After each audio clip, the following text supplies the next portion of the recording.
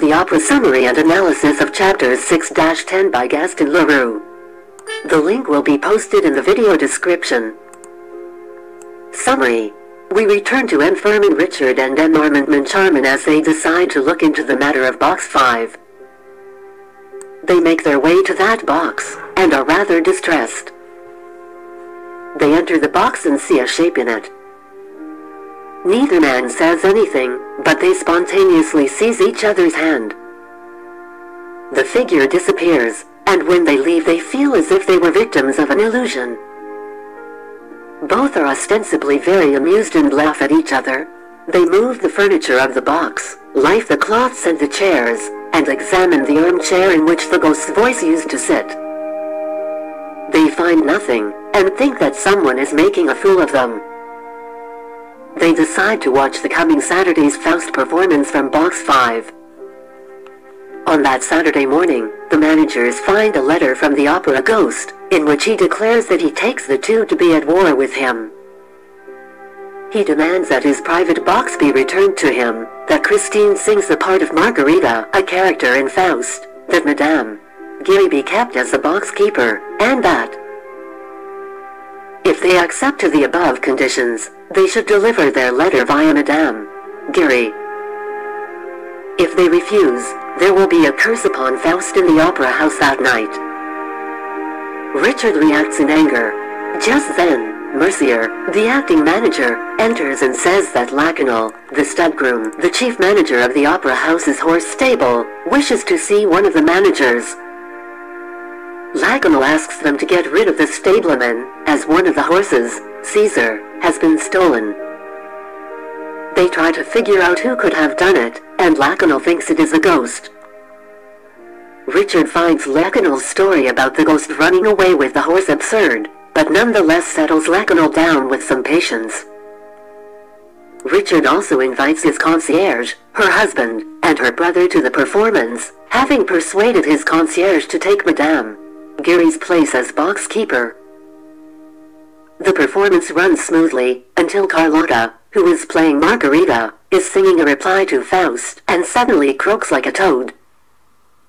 The uproar in the house is indescribable, and everyone looks on in horror.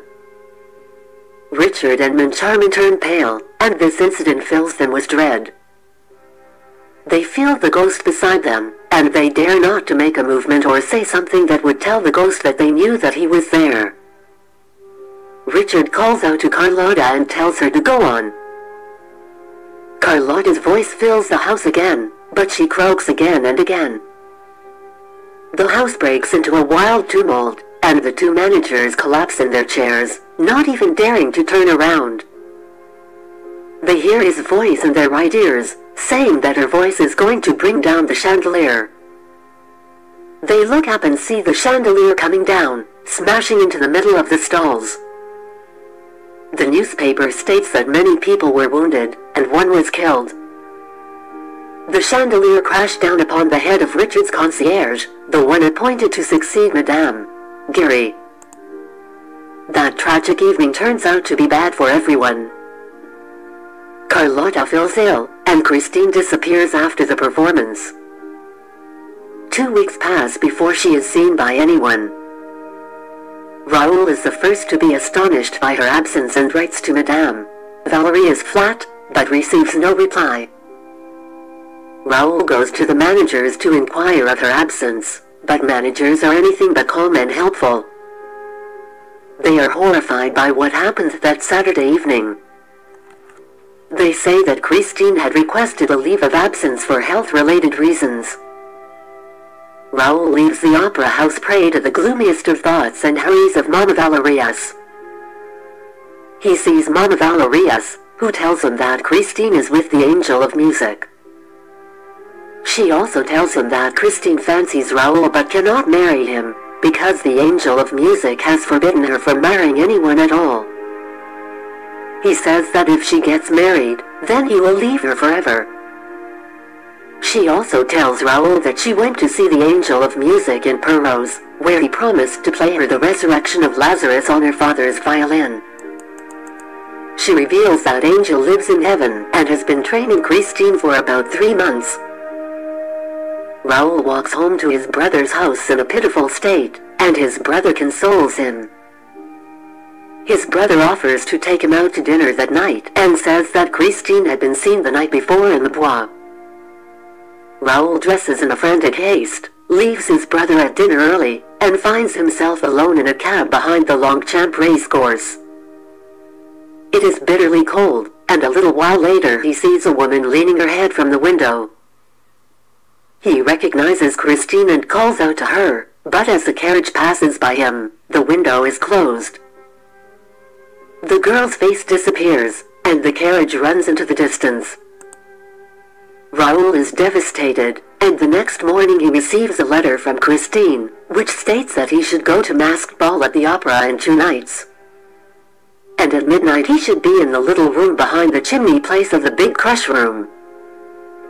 She instructs him to wear a white domino, to be carefully masked, and to not tell anyone on earth about it. The letter was all Raoul needed to revive his hope. The ball turns out to be an exceptional affair, and at midnight Raoul goes to the rendezvous point. He does not wait long, and a black domino passes and gives a quick squeeze to the tips of his fingers. He understands that it is Christine, and he follows her. At the same time, he could not help but notice a man dressed all in scarlet who was causing a sensation. His cloak is embroidered in gold letters with that spell out, "Don't touch me." I am Red F stalking abroad. Then one person tries to touch him, and a skeleton hand shoots out of a sleeve and violently seizes his wrist. The man, feeling the furious grasp of death, utters a cry of pain and terror. Raoul recognizes the mysterious man as the death's head of Perros Erik. Christine and Raoul go up 2 floors. Christine, the black domino, opens a door to a private box and beckons Raoul, the white domino, to follow her. Christine tells Raoul to remain at the back of the box and to remain hidden.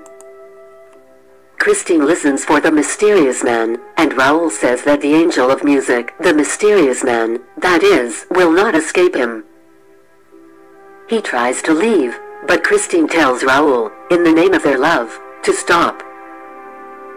Raoul replies angrily saying that Christine never loved him, and that she has taken advantage of him. He bursts into tears, but Christine thinks only of keeping him from leaving the box. Raoul asks for her forgiveness, and Christine says she might forgive him one day. She bids him farewell with such authority that he dares not move a step. He goes to Christine's dressing room, and hides in the inner room, which is separated from the larger room by a curtain. Raoul hears Christine exclaim, "Poor Erik."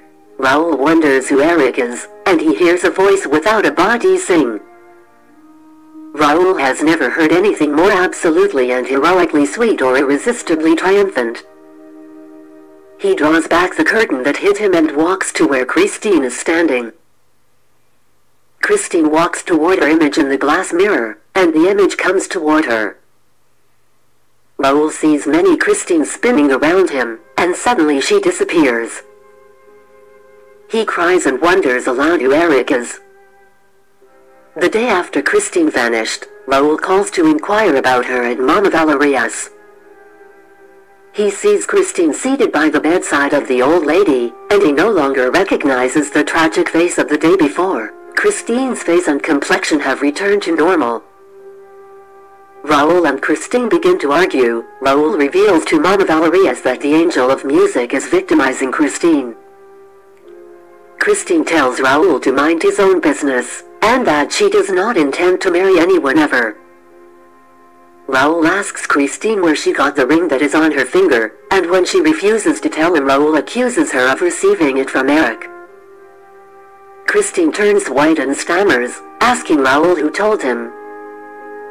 He reveals that he was in her dressing room and overheard her. Christine tells Raoul to forget the man's voice and his name. She tells them to never fathom the mystery of the man, because it is very terrible. Christine, in exchange, promises to sing for Raoul the next evening. Analysis. The theme of anger and rash judgment manifests itself in the behavior of Richard. On the Saturday morning following their first week in office, they receive a letter of warning from Erik. At that moment, Madame Gary comes in and says that she received a letter from Erik, stating that she should come to the manager's office to pick something up. Richard is furious and seizes Madame Gary by the arm, and he makes her tell her part of the story. She begins protesting. There is a certain degree of hubris, but it can also be considered an indifference to superstition that prevents Richard and Moncharmin from believing their predecessors and Madame Gary. This works to their detriment as it angers Erik himself, who responds by killing Richard's concierge. The theme of jealousy also becomes evident, not jealousy out of love, but rather out of fear of being replaced by someone more talented. For instance, Carlotta receives a letter warning her that her singing will lead to a terrible tragedy. The letter takes away Carlotta's appetite for breakfast. She pretends that wicked plot is being hatched against her. She collects all her supporters and tells them that she is threatened at that evening's performance with a plot organized by Christine, of whom Carlotta is jealous since Christine was received with rave reviews and applause when she replaced Carlotta, who was sick, during a performance, and declares that they must fill the house with Carlotta's supporters. Carlotta receives a second letter that warns her that, because she is sick, she would be mad to try to sing tonight. Carlotta shrugs this off. That night, her friends are faithful to her promise and show up to the opera, looking around for the fierce conspirators whom they were instructed to suppress. They do not find anything unusual that night, except the presence of the managers in box 5. The vengeful attitude directed towards Christine does not stop there, as Raoul also decides to, without getting to know Christine's side of the story, insult and accuse Christine of deception because she had disappeared without notice with Erik. Raoul resolves to never see her again, but nonetheless demands why she brought him to the box. She takes off her mask, and Raoul is unable to restrain an exclamation of surprise and terror. The fresh complexion of former days was gone. A mortal pallor covered her formerly gentle and charming facial features. The rash, angry behavior takes a back seat, and immediately Raoul is remorseful. He asks for Christine's apology. Many of Raoul's life goals at that time were aimed at obtaining Christine as an object of love and desire, without consideration of what exactly she wanted. Raoul's character development, as becomes clear later on, does not change much. He, being the spoiled young man raised by his wealthy brother, ends up with Christine, but only at the expense of the life of his brother, Erik's sacrifice of love, and Christine's suffering in silence.